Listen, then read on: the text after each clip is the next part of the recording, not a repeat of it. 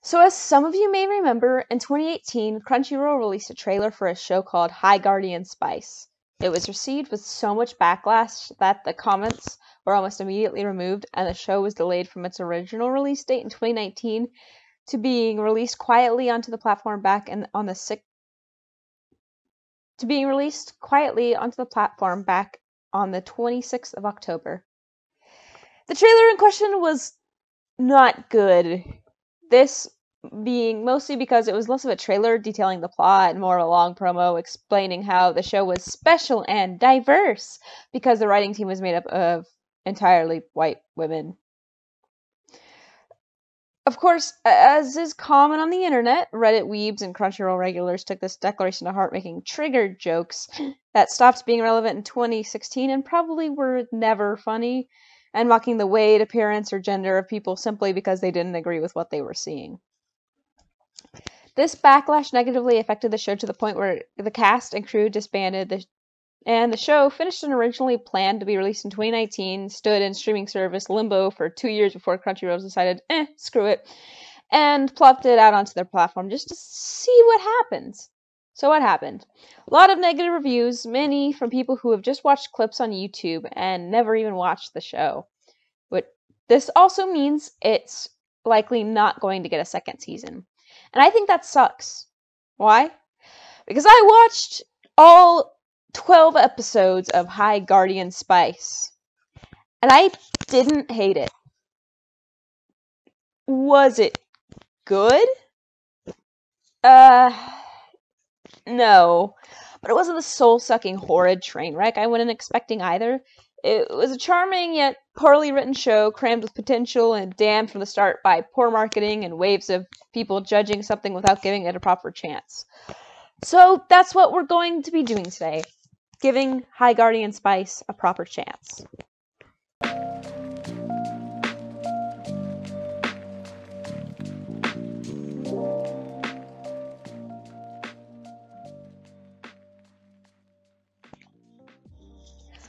Alright, so what is this show about? Besides girl-powered triggered snowflakes, or whatever people called it back in 2018. It's about Rosemary, a young girl who's training to become a guardian, and her best friend Sage, who leave home to attend a boarding school where they can follow their dreams. They then meet a dwarf named Parsley and an elf named Time, which I know what you're thinking, and yes, that is where the name of the show comes from. The show isn't exactly subtle. So, what is a guardian? Good question. I have no idea. I mean, aside from the obvious, a guardian meaning a protector who keeps someone or something safe, the show doesn't go out of its way to explain what a guardian exactly is. That's my biggest critique with the show, I think. The story just sort of happens to the characters instead of the other way around. And we never really get an explanation on what exactly the story is. It's just a dumb, generic fantasy boarding school plot that never goes beyond that.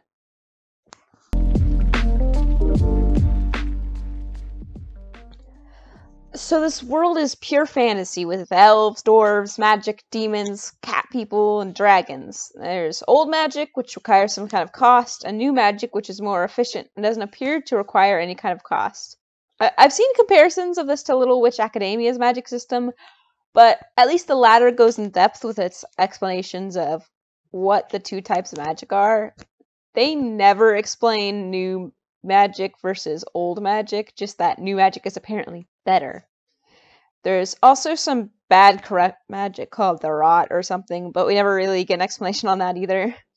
I think this is because the show was supposed to focus on the characters rather than getting muddled in the plot or world building, but like, offer us something, because the world of this story comes off as generic and just a ripoff of every single fantasy world, especially those with all-female casts.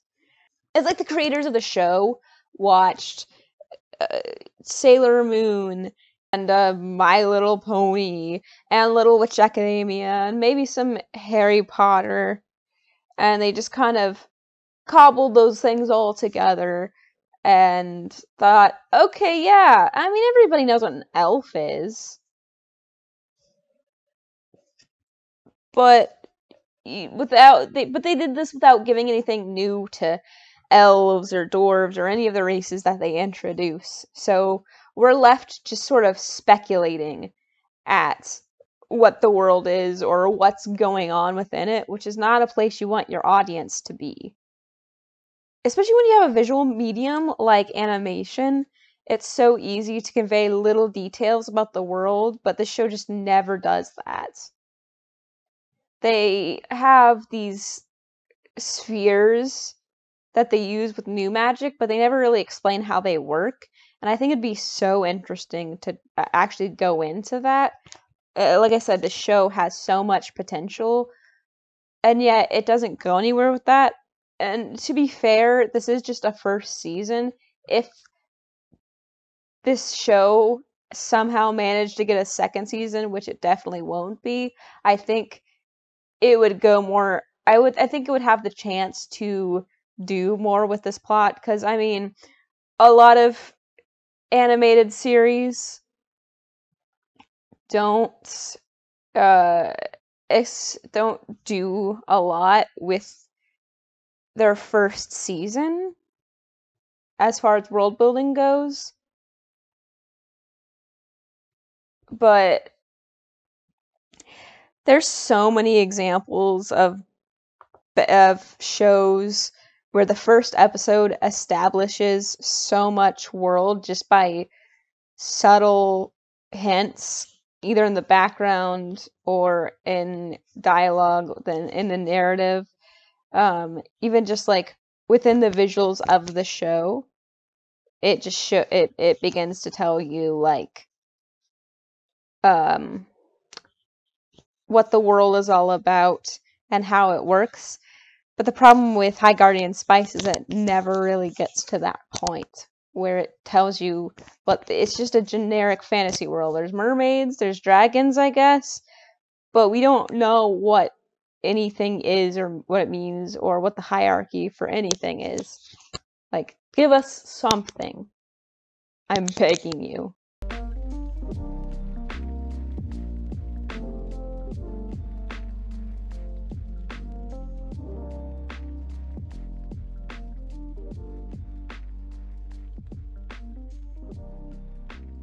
The worst. Alright, video over. Just kidding, okay. Rosemary is the protagonist, and she has dead, not dead mom syndrome. We find out quickly that her mom disappeared 4 years ago, and we're supposed to care because she cares. She wants to go to this school for guardians, but we never see any passion or drive from her. In fact, the only reason she wants to become a guardian is because of her missing mother, who was a famous guardian. We also don't have any repercussions of her being the daughter of a famous person who literally went to the same school as her. There's just the occasional, oh, that's your mom? She was super famous. And then the scene continues. She's also deeply annoying, more so than your average anime protagonist. Like, at least Usagi has charm. She's incredibly impulsive, and while most protagonists who are this way learn to think through their decisions after their impulsivity leads to either them or someone else getting hurt, Rose just never gets this. She always wins in the end, and the worst thing that happens to her is getting her worst memories exposed to the whole school before she can expose her best friend's worst memories to the school. She also gets injured and almost bleeds out and doesn't tell anyone. Later they tell us Rose is terrible at keeping secrets, so why does she do this? The show gives us zero explanation or character motivation for not telling her friends she's hurt. She literally almost dies for no reason because she's stupid. She also, in the first episode, swings around a sword in a public marketplace and gets mad at the person she almost hits with it. Some self-awareness would do this girl wonders. So anyway, all this to say, Rose is extremely annoying and honestly one of the worst parts of the show.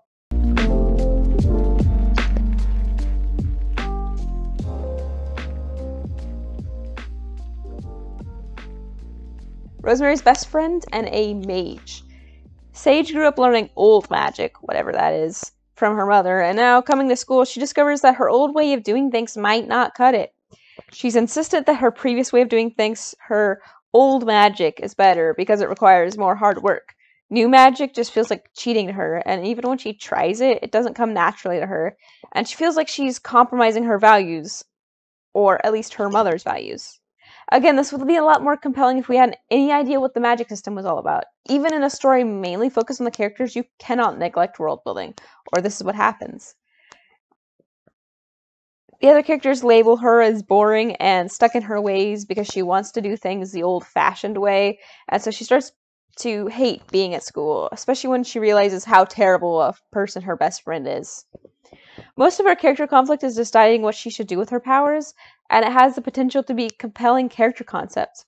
Unfortunately, this is High Guardian Spice. She's also deeply in the closet. Like, she definitely has a crush on Rose, and for whatever reason is in denial about it. Like, seriously, look at how the blue girl and the pink girl look at each other. They just won't kiss. Ugh.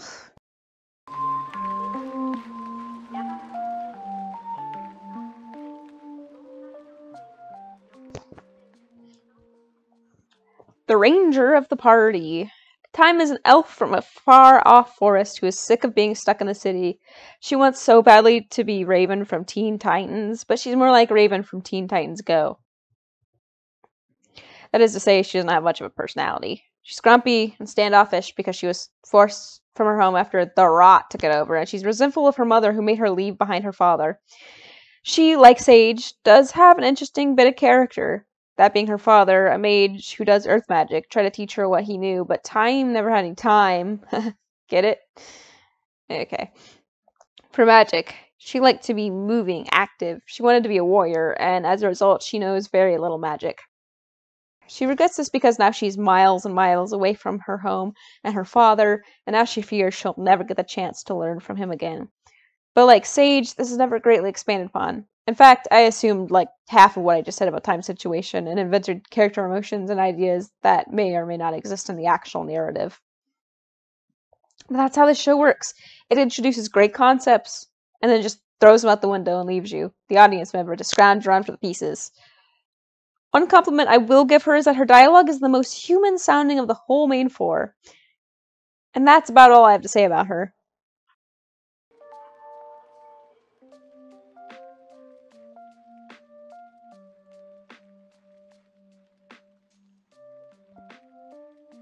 A dwarf with a big hammer who loves blacksmithing and has a lot of siblings. Great. Original. Parsley does come off as pretty charming, though, and she's probably my favorite of the main cast of four. She's tough, she's ambitious, and she always looks on the bright side of a situation. She grew up in a house with a lot of younger siblings, and she never really got a childhood because she had to look after them all the time. One of the more enjoyable episodes actually revolves around her being home for the weekend and her parents trying to convince her to come back home and help take care of her numerous brothers. The episode ends with them having to learn not to rely on their child to parent their children for them and actually do their jobs.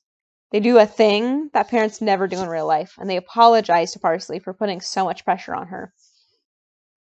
She's not selfish like someone else, Rosemary, and she's always there for people who she cares about.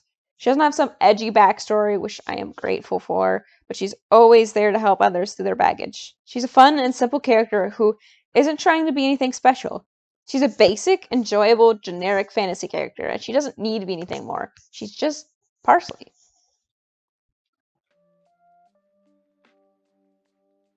Okay, Snapdragon is by far my favorite character, next to Slime Boy, of course. I think the writers confirmed Snapdragon being transgender somewhere, but for the time being, I'll refer to them by neutral pronouns.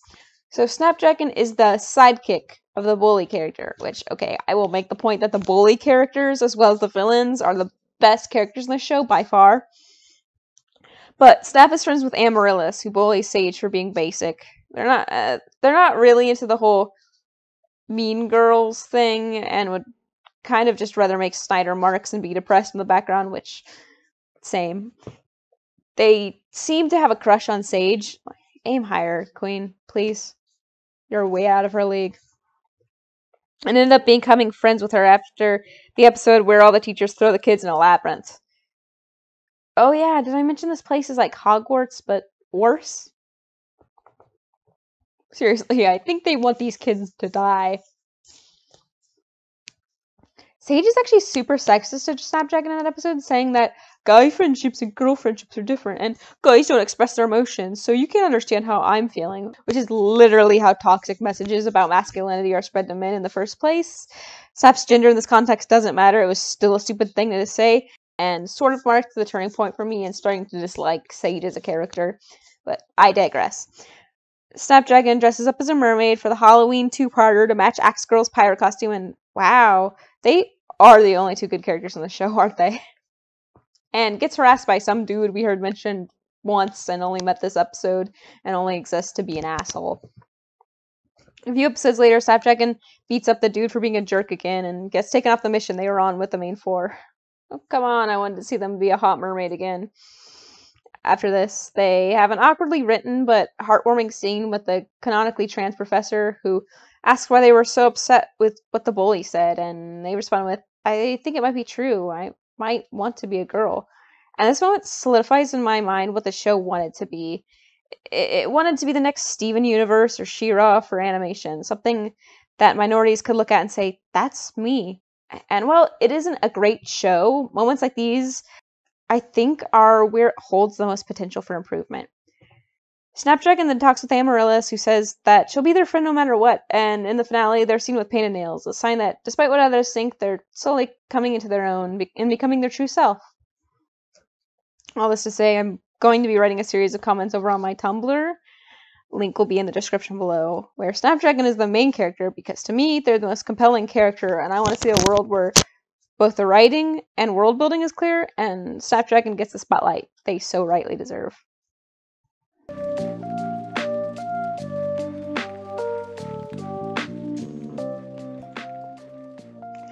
Best girl, best girl, best girl! That's all. Amaryllis, or Axe Girl as I dubbed her in all my notes, is the stereotypical mean girl.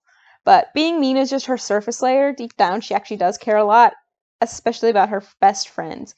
Her meanness, and we're going to assume again here because the show doesn't give us much, comes from a need to be noticed. Negative tension from someone you fling harsh words at is still attention, and that's something her parents never gave her. They were too busy with their work and their affairs to ever notice her, and so she projects that loneliness onto other people. I mean, at one point, she bullies Sage for only having one friend, which she literally also has one friend. Self-awareness is an important virtue, Amaryllis. She's insufferable for 2 episodes before becoming the best character. And I mean, to be fair, I want to bully Rosemary too. She's terrible. And everyone loves a crazy girl with an axe. She's loud, she's mean, she's crazy loyal, and she's a solid character who serves as one of the best parts of the show.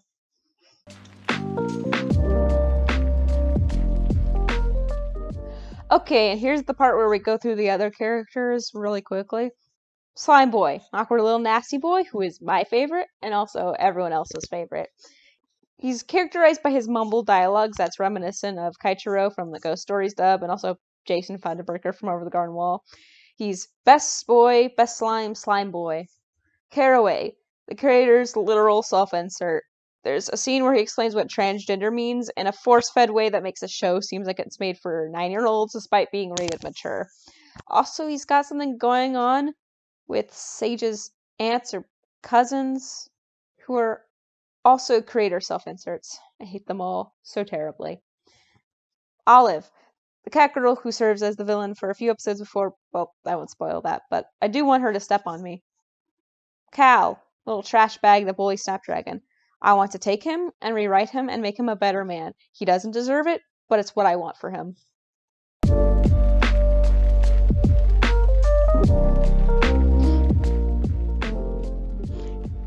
It's not good. We already knew this. It's probably the first thing you heard about the show. It's awkward, stilted, and sounds more like it was written by someone who spends their time reading Tumblr posts than someone who actually interacts with human beings in real life. With iconic lines like, I'm always glad to talk. Oh, it's all on the wrist of your brain. I have to demonstrate it a lot at the store. Here, hold on. I'll draw you a diagram. And conversations like, oh, boring. How do you guys and Professor Bunny know each other? Oh, we go to the same parties. What's not to love? But seriously, the writing in the show sucks. The main problem with this, and with the voice acting, is that they gave this project to entirely new people with no or very little experience. Which, on one hand, is fine because that's how people get experience, but when it's the whole cast and crew, yikes. Granted, there are a few people with some prior writing experience, like writer Amalia Lavari, who I believe actually won an Emmy for her work on Over the Garden Wall, which, if you haven't seen, is an amazing show. I believe these people do contribute to the bits of charm the show contains, although these bits of charm are often overlooked by the uncomfortable dialogue and awkward pacing. Seriously, the show moves so incredibly fast that it's difficult for me to keep up at times, and I have ADHD. And another thing, the show is rated mature, but it's painfully obvious this was added later, as well as the content warning at the beginning of every episode. This could so easily be a kid's show that it's jarring when you switch magical best friend fantasy quest to Amaryllis calling someone a bastard, which, honestly, she deserves. You go, Axe Girl. This show is confused about what it wants to be. Is it for adults? Is it for kids? It's so on the nose with its theming and messages that it comes off as a made-for-child audience, but then there's swearing too, and I guess blood as well, but I think Gravity Falls had more blood, and that was rated TVY 7. This is probably one of the main problems with the show. It doesn't know its audience. The writing is confusing, it's weird, and it reminds me of the Percy Jackson and How to Train Your Dragon fanfics I wrote when I was 12. Not bad per se, but definitely written by someone with 0 friends. Okay, it isn't the best, but it also isn't the worst. There's compilations of animation errors online, but I honestly blame the production and editing teams for this more than the animators. Animation is hard work, and honestly, the stuff we get isn't that bad. The art itself is fine. Like the show, it's generic and it's nothing special, but it's not terrible.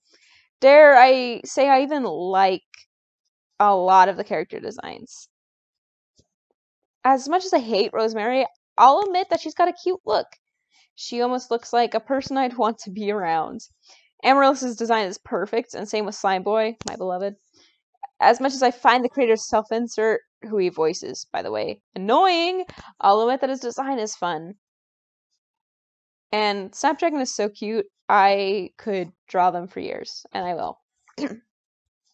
And also, a lot of the fight scenes are kind of awkward and stilted, but there's a couple of gems hidden in there that are actually well animated and interesting to watch. So, is High Guardian Spice the worst animated series to ever exist? No, obviously. At least to me, this isn't Mr. Pickle, Teen Titans Go, Neo Yokio, X-Arm, or whatever other horrible animated train wreck you can think of. If you can look under the surface of bad writing and bad marketing, High Guardian Space isn't a cash grab. It's trying to be something.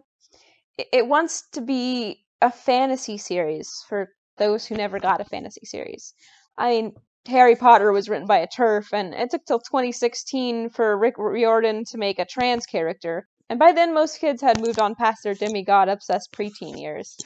So, does it succeed in doing this? No, not exactly. I mean, the world of High Guardian Spice isn't exactly comparable to Tolkien, and the High Guardian Academy is no Hogwarts, although it seems like it's just as dangerous. In fact, many minority kids found more solace in series like Harry Potter or Lord of the Rings simply because the worlds and characters were so well written and intricate they could almost escape into them. I know I did. So no, High Guardian Spice isn't a revolutionary tale that pushes forward diversity in the animation industry, but it doesn't have to be, and luckily we're seeing this be done slowly through other shows. And it isn't a horrible, terrible mess like many online reviews claim. I went in expecting torture, but instead I got an experience comparable to other shows with jarringly mixed reviews, like Evangelion or the first season of Steven Universe. So, while High Guardian Spice isn't a show to beat all shows, I do hope that it becomes a cult classic in its own way, awkward writing and all.